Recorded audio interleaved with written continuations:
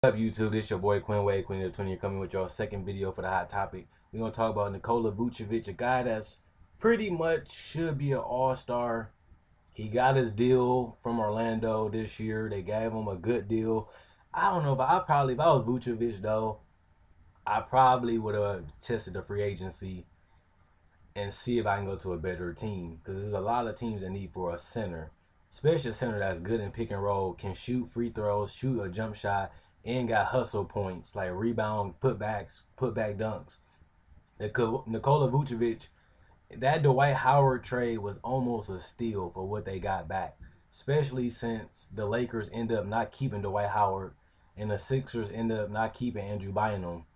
Orlando Magic definitely won that trade, and they got an all-star in the making in Vucevic and a good person to build a franchise around. They got a lot of Orlando got a lot of a lot of talent on this team now. I'm liking where they coming from. I'm liking what they building now, and I'm liking what I'm seeing at Nikola Vucevic. Let's run down his numbers real quick for y'all that don't know. This year he putting up a career high in 19.4 points a game.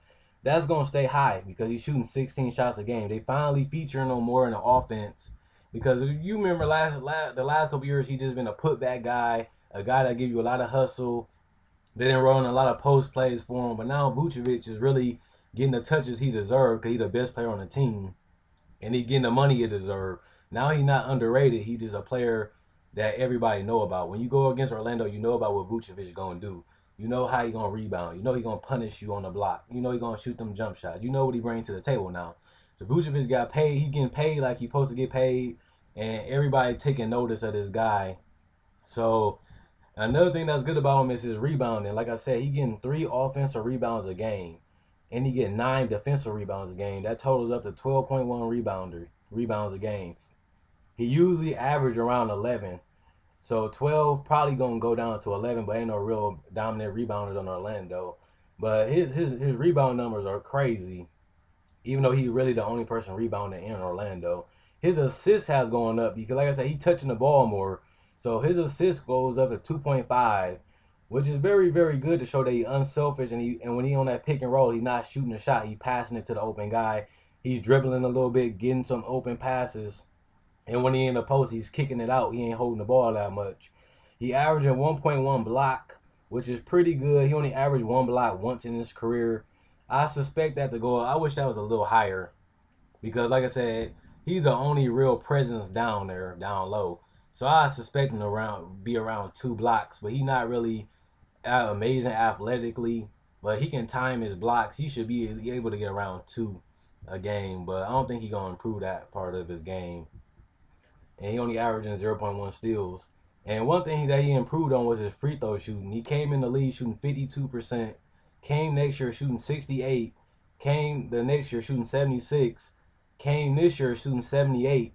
But the thing is that he been shooting more free throws every year. He been more aggressive. He been going more to the paint.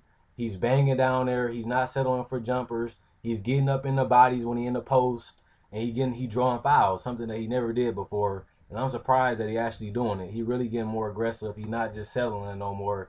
And when he getting on rebounds, he's banging. Like I said, he's touching bodies now, and he getting 3 free throws a game.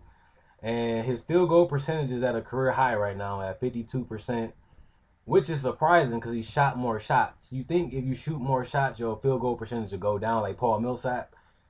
But his field goal percentage actually went up because he's taking smart shots.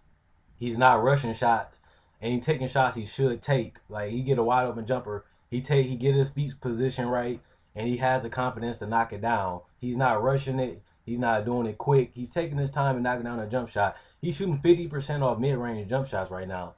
And if he's doing that, it's going to be hard to stop him, because you ain't going to want him to go to the paint. You're going to want him to shoot that jump shot every time.